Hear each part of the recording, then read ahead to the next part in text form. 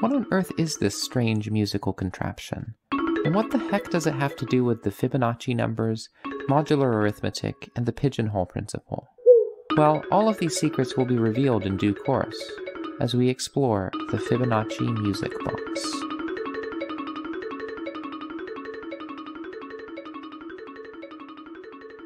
The Fibonacci sequence is one of the most well-known numerical sequences in mathematics, in part because of its simplicity. Starting with the numbers 0 and 1, we generate each new number by taking the sum of the previous two.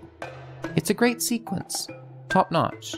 Anyway, the Fibonacci numbers and closely associated golden ratio have taken on a kind of mystical significance in pop culture, so it should come as no surprise that people have tried to make music from them. One approach I saw in a pretty popular YouTube video was to read the digits of each Fibonacci number from left to right, interpreting each digit as a scale degree. We then add lush harmonies, and, as I understand it, the secrets of the universe are revealed. Here's the problem though. This is pretty much just random number music. I talked about this at length in my video called The Problem with Pi Music, but the basic issue is twofold. First, the Fibonacci digits arranged in this way behave statistically like random numbers. And second, given the arbitrary nature of the musical mapping and the accompanying harmony, you can pretty much make the music sound however you want it to. So how can we do better? How can we make a Fibonacci music where the essential Fibonacci-ness is highlighted rather than obscured? Well, to start with, let's acknowledge that it's understandable to focus on the digits of the Fibonacci numbers, because if we were to map the numbers directly to pitches, we'd end up with something like this. So this idea of playing the digits doesn't come out of nowhere. It's a way of dealing with the exponential growth of the Fibonaccis and limiting the output between 0 and 9. The problem lies in concatenating the digits and the randomness that results from mixing up all of the place values. But what if we were a little more selective? For example, listen to what happens if we pick just the first digit from each Fibonacci number.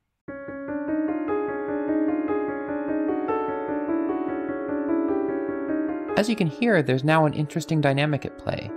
We never go from a 1 to a 5 or a 2 to a 9, because the next Fibonacci term is always the sum of the current term and its predecessor, and the predecessor is always smaller than the current term. To visualize the difference between concatenating and taking the first digit, let's take a look at a graph of the digit transitions, first for the concatenated digits,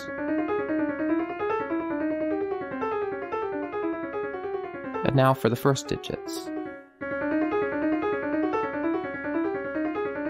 You can see how limited the possible transitions are. Anyway, interesting as this first digit pattern is, and if you know more about it, please let me know in the comments, the path to our Fibonacci music box lies instead with the final digit. Take a listen.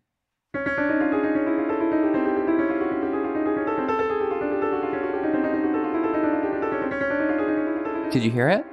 It's repeating itself. The final digit of the Fibonacci numbers follows a repeating cycle of 60. This definitely deserves some investigation.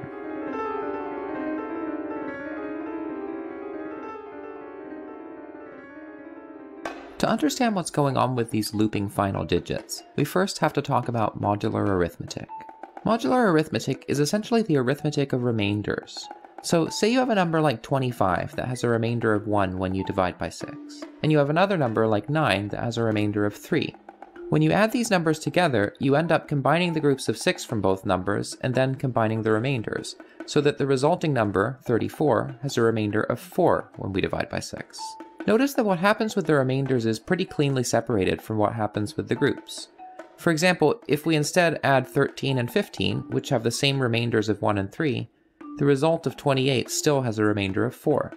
The idea of modular arithmetic is to pay attention just to the dynamics of the remainders and not to the groups.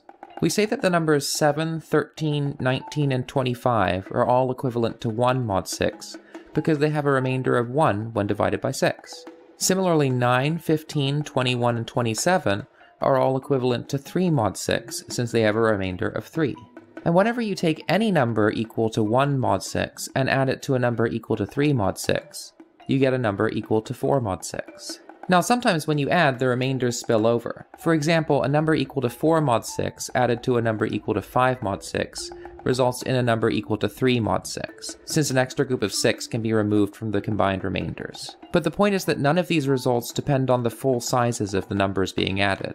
All that matters is their remainders under a given divisor, also known as a modulus. So returning to the final digits of the Fibonacci numbers, we can understand the whole process in terms of mod 10 arithmetic. The Fibonacci's mod 10 start, as usual, with 1, 1, 2, 3, 5, and 8. And then when we reach 13, we simply remove the multiple of 10 to get 3. Then 8 plus 3 is 11, and we remove the multiple of 10 to get 1. We then get 4, 5, 9, 14 becomes 4, 13 becomes 3, and so on. Notice that at every step, if we compare this sequence to the sequence of final digits of the Fibonacci numbers, it's identical. The only difference here is that we're removing multiples of 10 as we go, rather than in one fell swoop. You still may be wondering what all of this has to do with the cycling property of the final digit. Well, to understand that, we're going to have to talk about pigeons. There's a principle in math called the pigeonhole principle, which essentially states that if you've got a finite number of pigeonholes and a larger or even infinite number of pigeons, at some point you're going to end up with more than one pigeon in the same hole. In the case of the Fibonacci numbers modulo 10, since each new number is based on the pair of numbers that precedes it, it makes sense to consider the space of possible pairs of numbers. And because the modulo operator is limiting us to the digits 0 through 9, there are now only 100 possible pairs of numbers, 100 pigeonholes. But since our pattern goes on forever, we have an infinite supply of these pairs of numbers, an infinite number of pigeons. This means that eventually we must return a second time to the same pair of numbers. When this happens, we can't help but go in loops because the whole process is deterministic. If 5 and 9 lead to 4 the first time, they'll lead to 4 the second time, and the third time, and every time after that. There's a beautiful way to visualize this process. Each of our pairs of digits, representing the previous and current Fibonacci numbers modulo 10, can be plotted in a 10 by 10 grid. We start at coordinates 0, 1, the seed numbers for the Fibonacci sequence, and then proceed to 1, 1, 1, 2, 2, 3, 3, 5, and so on, proceeding through each adjacent pair in the sequence. Eventually, we can't help but return to the initial seed. And so it loops, again and again and again. By the way, there's a little detail I'm glossing over here. The pigeonhole principle guarantees that we'll return to some point in our path a second time, but not necessarily to the initial seed point. For all we know, we could end up with something like this, where an initial segment of the path gets orphaned from the part that loops. However, it turns out that we do always return to the initial point, forming pure cycles. Why is that? I'll leave this as an exercise to the comments section, but as a hint, it might help to consider the exact moment where the path seems to fork, and why such a moment cannot exist.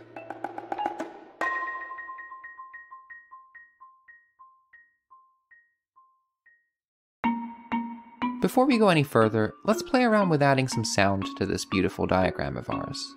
Personally, I like the way that it sounds if we map each dot to a note on the marimba, with the pitch being determined simply by the current value of the sequence, or the height of the dot. Of course, the pattern comes across very differently at different speeds. Here it is fast, very fast, and very slow. Then of course there's the question of scale. What you're hearing right now is a mapping to the chromatic scale, where each number is a half step higher than the previous number. But we could just as easily use a major scale, a harmonic minor scale, an octatonic scale, or even an overtone series. How do these different scales impact the way you hear the distance between successive numbers? And how do the different speeds affect your perception of the patterns of the loop? It's worth keeping these questions in mind as we explore further.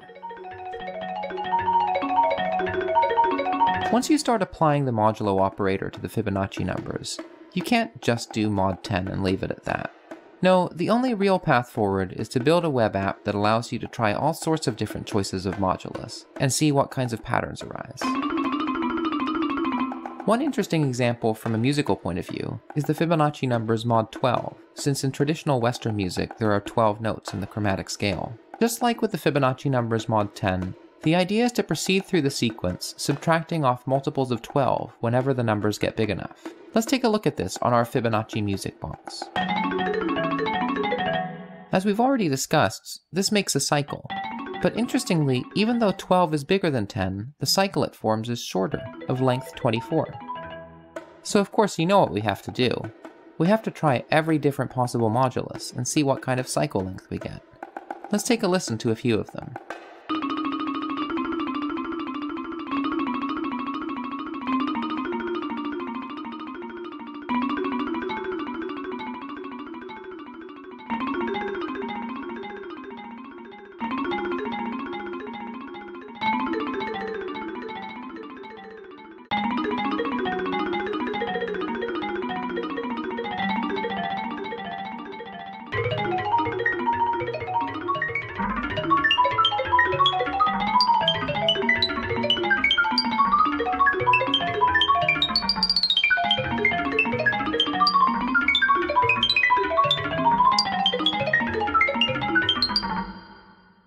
Now you know that something this interesting has got to have a name already, and it turns out that it's called the Pisano period, traditionally denoted pi of n. The Pisano period is the period at which the Fibonacci numbers modulo n repeats. Wikipedia actually has this interesting chart showing the Pisano period for the first 10,000 values of n. There turn out to be several interesting properties of the Pisano period. For example, if m and n share no common factors, the Pisano period of their product is the least common multiple of their individual Pisano periods. The Pisano periods for prime numbers also seem to play a special and central role, which shouldn't be too surprising given that this whole thing was about divisibility in the first place. Anyway, I say all of this to pique your curiosity, and if you know any more about this, I'd love to hear about it in the comments.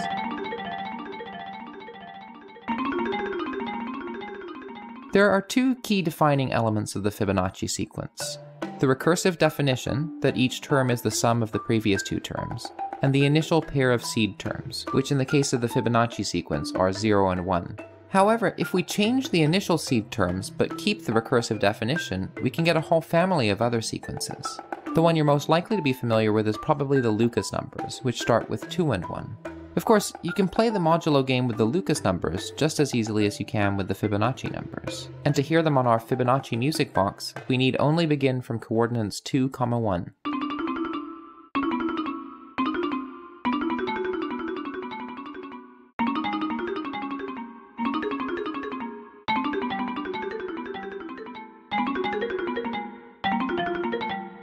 But why stop there? Every point in the grid is part of some loop or another, and we can explore them all. If we color each point according to the cycle it belongs to, we see that some values of the modulus, like 11, feature many distinct cycles, whereas others, like 7, feature relatively few. There are also some patterns. For example, the point 0, 0 is always its own lonely isolated cycle, since 0 plus 0 is, and will ever continue to be, equal to 0. Also, the horizontal axis and vertical axis are colored in the exact same pattern, because the sequence k, 0 is always followed by 0, k. Similar correspondences can be found throughout the grid if you look carefully. Another point of interest is the upper left-hand corner. Compare the original Fibonacci sequence to the sequence starting in the upper left-hand corner. Did you hear it? They're inversions of one another. If the inverted path doesn't look quite right, that's because this diagram doesn't really capture the cyclical nature of the integers mod n. In a tessellated diagram, you can see the relationship between the main cycle and its inversion much more clearly. Also, in this tessellated diagram, there are other ways to draw both the original Fibonacci cycle and its inversion. But why does this upper left-hand point form an inversion of the Fibonacci cycle? Well, for the Fibonacci numbers mod m, the upper left-hand corner represents a starting point of 0, m-1. But since m-1 is equivalent to -1 mod m, it's as though they're starting with 0, -1, which will produce an inverted Fibonacci sequence. That said, why is it that for some modulos this inverted cycle is distinct from the main Fibonacci cycle, whereas for others it's joined with the main cycle? Same with the Lucas numbers. For modulos 3 and 6, the Lucas numbers and Fibonacci numbers are part of the same cycle. Are these the only cases where they share the same cycle? And more generally, how many distinct cycles are there for a given modulus? And what governs the lengths of all these cycles? I don't know the answers to these questions, so if you have any insight, or if you have any other questions that I haven't considered, leave a comment so that we can all learn together. And if you want to explore these questions audio-visually, or just want to play around with all the musical patterns, I have a link in the video description to my Fibonacci Music Box web app. One of the things I hope to convince you of with this video is that math and music are ultimately both spaces in which to play, and I hope that this app allows you to play musically and mathematically at the same time. By the way, if you enjoy the intersection of math and music, in addition to the video on pi music I mentioned at the top of this video, there's also one on a mathematical approach to meter that I'm quite proud of. Finally, it goes without saying that I'd encourage you to like, subscribe, and if you're able to, join my Patreon. For this video, patrons received early access to beta test the Fibonacci Music Box, as well as a link to an experimental version featuring MIDI support. In addition, I've made patrons a behind-the-scenes video explaining how I coded the background music in Python using pitch and rhythmic Fibonacci cycles. So with that, I'll play you out using some of my very own Fibonacci music.